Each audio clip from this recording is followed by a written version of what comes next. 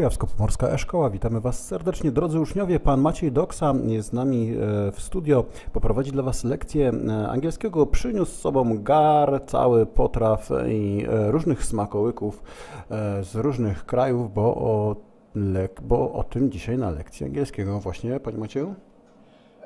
Zasadniczo tak, ale my dziś będziemy gotować, więc jeszcze żadnych potraw nie przyniosłem, tylko garnki i przybory do gotowania. No to zobaczmy, co tam Pan przyniósł.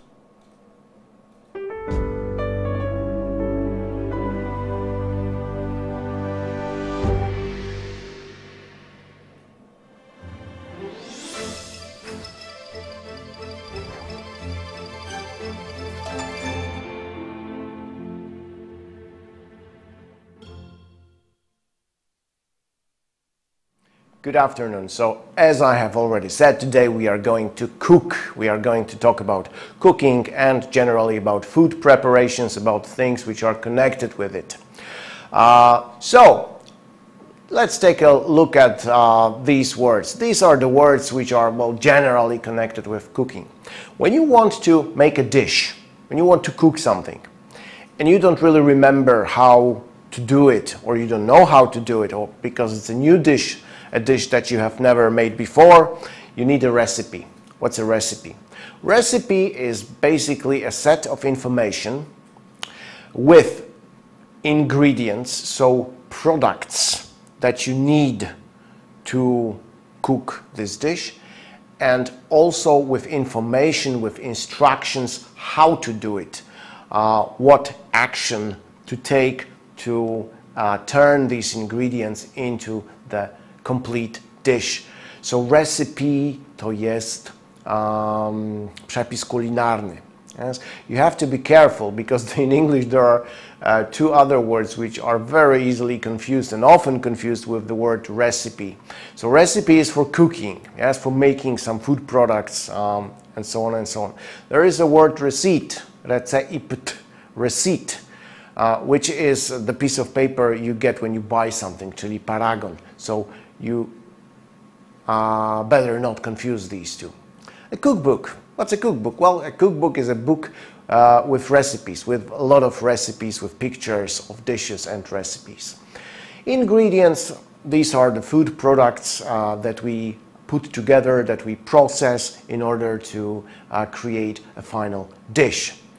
Utensils. Utensils are all these tools that we have in the kitchen that we use for cooking and food processing, things like knives, forks, and other things that we are going to talk about utensils in detail later on. A cook or a chef? Well, these two words in English basically mean kucharz. It's not totally the same, because a cook can be just a person who cooks. A chef is the most important cook, for example, in the restaurant kitchen, who is in charge of the whole kitchen, who is the boss. Yes? Czyli szef to dosłownie szef kuchni, jest to kucharz, ale mający funkcję szefa kuchni, czyli ten najważniejszy kucharz. So when we talk about home cooking, we usually say that somebody is a good cook. But when we talk about professional restaurant cooking, then we have cooks and chefs, chef being the chief cook, the most important one. You have to be careful because the word cook is very often confused with the word cooker, yes? Because we have teacher, we have writer, we have, I don't know, bricklayer and other jobs. So very often people think that kucharz is cooker. No, cooker is a device, is this thing that we have in the kitchen that we use to heat, fry or cook or boil the food. Czyli cooker to jest kuchenka, w sensie taka płyta tak, do podgrzewania, to jest właśnie cooker. Instructions. Instructions, no, to są wskazówki, polecenia, how to cook something. So recipe, as I have already said, recipe includes ingredients with the amounts of ingredients and the instructions how to process the ingredients to make a dish. Alright, so first of all, let's talk about utensils and equipment. In the kitchen we have equipment, so let's say all kinds of machines or devices, appliances which are used. Usually they are electrically powered. And we also have some utensils, so tools which are usually not electrically powered, that we use just manually. So, frying pan. Frying pan is this dish that we use to fry meat, fish, I don't know, vegetables and other things. To jest po prostu patelnia do smażenia. Można używać samego słówka pan, można całego wyrażenia frying pan. A pot is definitely the basic thing in the kitchen, is this thing into which you put water and the ingredient and then you boil it, czyli po prostu garnek. There are different types of pots. Baking form. You know, when you want to bake something, like make a cake or bread, you have to use a special metal form, which is called baking form, czyli taka właśnie foremka do pieczenia. Chopping board or cutting board. You know what cut means? So chop is very similar word, czyli siekać, and chopping board is this piece of wood or plastic. Nowadays we also have plastic ones, which we use to chop things on. Czyli po prostu deska do krojenia, deska do siekania i tak dalej, i tak dalej. Podkładka też może być taka do krojenia. A bowl. A bowl is a type of pot. It can be glass, it can be made of glass, made of plastic, made of some ceramics, which is usually rather big, but there are also smaller ones, and we put some things into it and we usually eat from it. So, miska. Yeah, simply a bowl is a miska. Food processor or blender. Of course, it's not the same thing. Food processor to jest robot kuchenny. Blender to blender po prostu. So these are two electric appliances which we use in the kitchen to process food, to mix food, to cut food. Yeah. A cooker. Yes, I have already explained that. A cooker is this thing which is gas powered, or it can be electrically powered, that we use to heat or to boil or to fry some food. We put pots on it, we put frying pan on it, it produces heat, you know, and it heats things up. Czyli jest to po prostu kuchenka. Na tak zwanej kuchence można powiedzieć płyta grzejna, bo też tak czasami się mówi. A stove. Stove to jest piec. I teraz, usually a stove is the word which we use for the old type of thing that was heated by burning wood or burning coal, czyli taki piec. But also stove could be this gas stove, czyli taki, to się mówi, kocher na to się mówi. To jest taki turystyczny, kuchenka turystyczna też może być. I również na kuchenkę też czasami mówi się stove. An oven. What is an oven? An oven is usually under the cooker. It's like a small cabinet with the glass door, and you put food into it and you bake it or roast it. It creates high temperature inside and it can bake or roast things. To jest piekarnik. An oven. Tutaj przestrzegam, wymowa bardzo często jest źle wymawiane to słowo, nie oven, nie oven, tylko oven, tak? Tam na początku bardziej słuchać taką samogłoskę a niż o. A na pewno nie owen, to już absolutnie nie. Alright, cutlery. This is a category of things which are usually made of metal. Sometimes could be plastic, but it's usually metal. They are used for eating or for cutting food that we eat. So a spoon, łyżka. Usually it means the big one, the one that you eat soup with.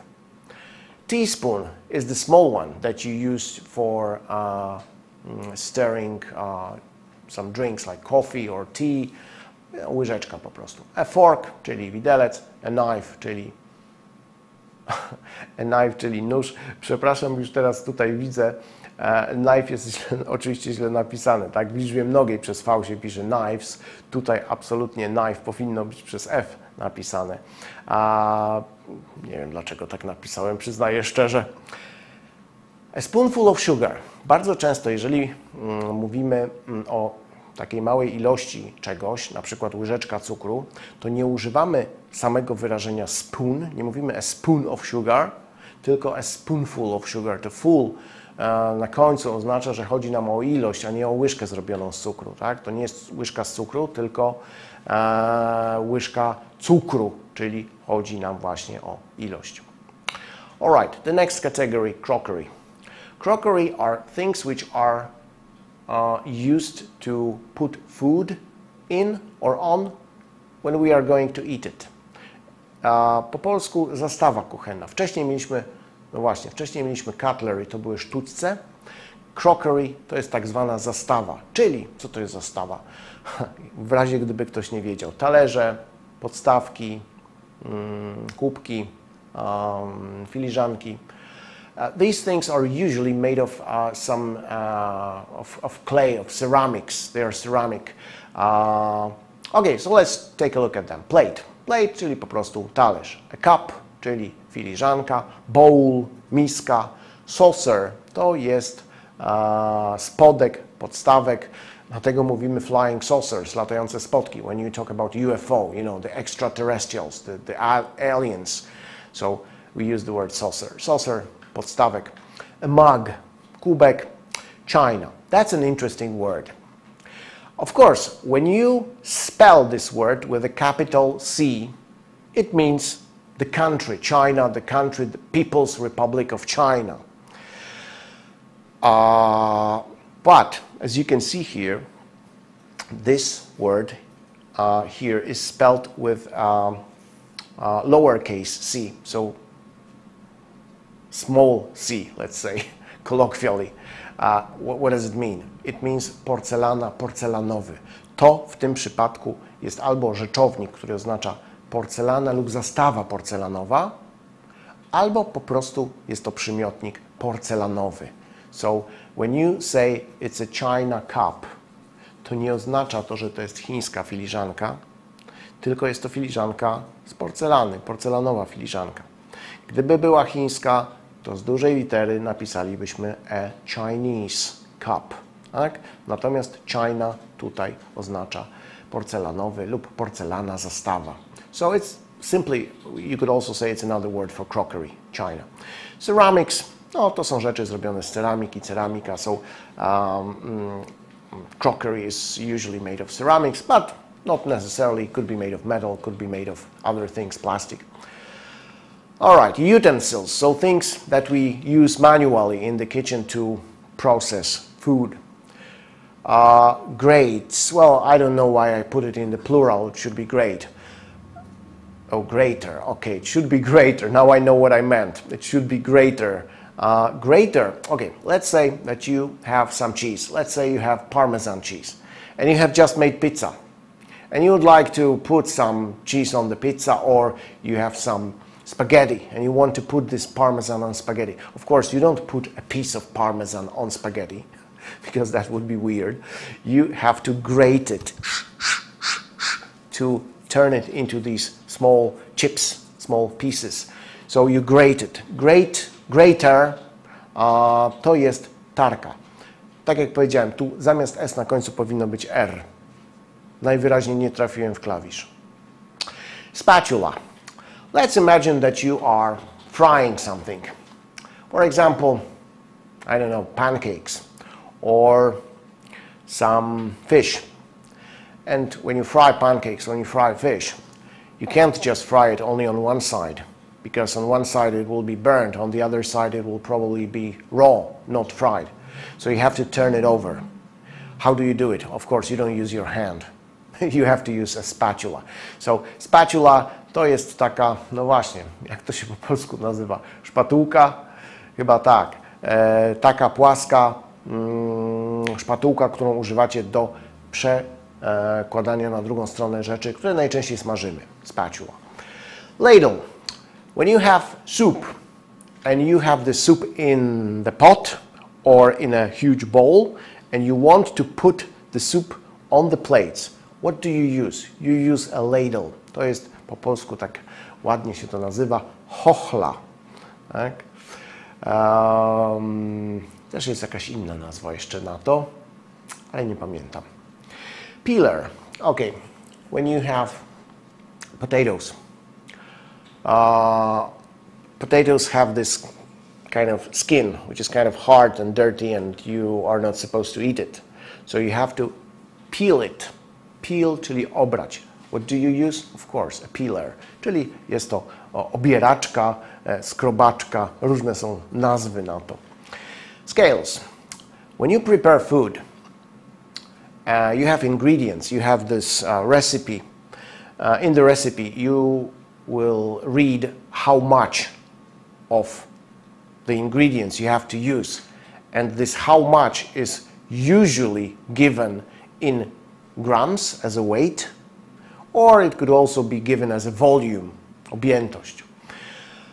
How do you know how much something weighs? How heavy it is? Well, you use scales, and it will give you the information how many grams it has, it weighs. Czyli jest to waga, tak? Scales. Measuring jug. As I said, you either weigh the ingredients or you have to measure the volume of the ingredient. For example, when you want to know how much milk, how much water, how much juice to add, it's a liquid, so you have to measure the volume. How do you do it? Well, you usually put it into special container, which we call measuring jug. No, to jest taki pojemnik z podziałką, tak? Dosłownie dzbanek z podziałką, która podaje nam objętość.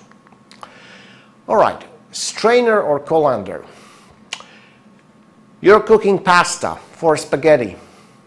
You have cooked the pasta. Pasta is ready, but it's still in the pot and it's in water. So, of course, you want to eat pasta, but you don't want to eat this water that's in.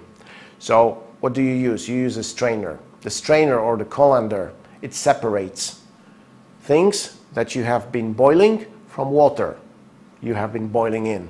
Czyli po polsku tak zwany cedzak, durszlak, tam różne nazwy są, ale generalnie to. Sieve. Przepraszam, źle. Sieve.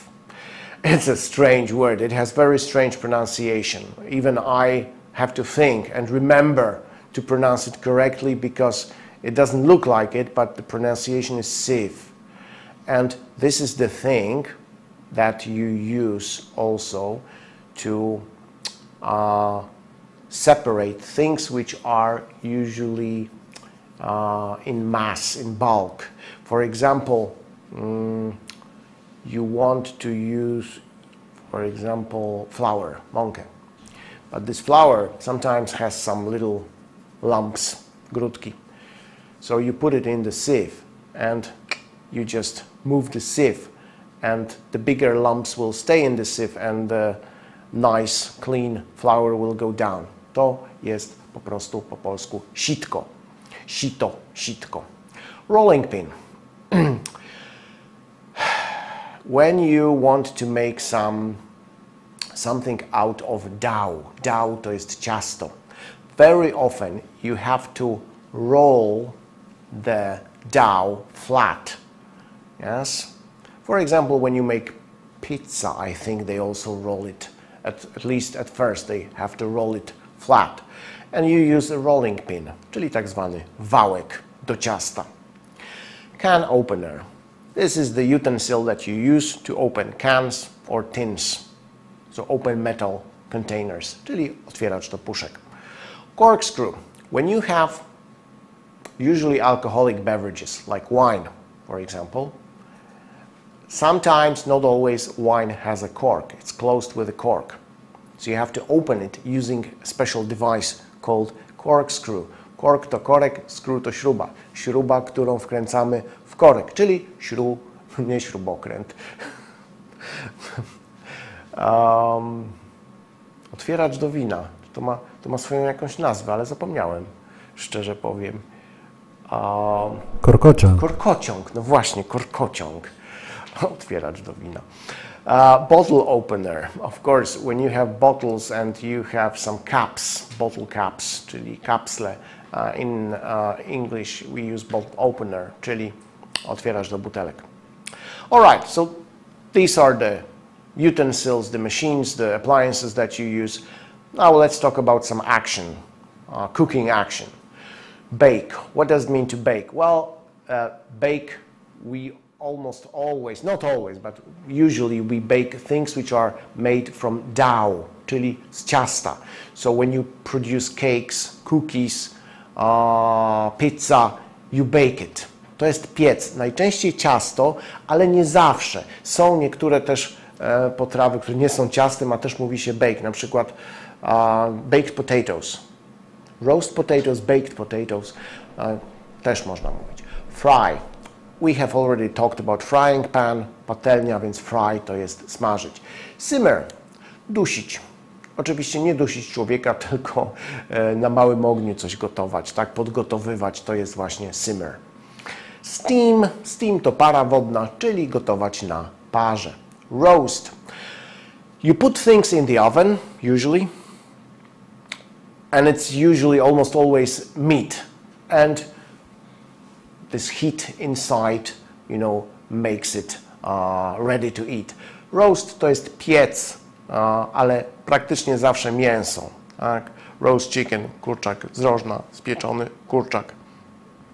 Boil is to cook something in water, czyli gotować w wodzie. Smoke, wędzić. We don't often do it in our kitchen. We usually do it in some special smoking rooms or smoking houses. Heat up. Well, podgrzewać. Easy. And to grill something, the Polish word is the same, grillować. Okay, now things that we do with a knife. You cut things, wiadomo, slice. Kroić w plasterki, kroić kromki. Dice, kroić w kostkę, bo dice to kostka do gry, więc dice to jest właśnie kroić taką kosteczkę.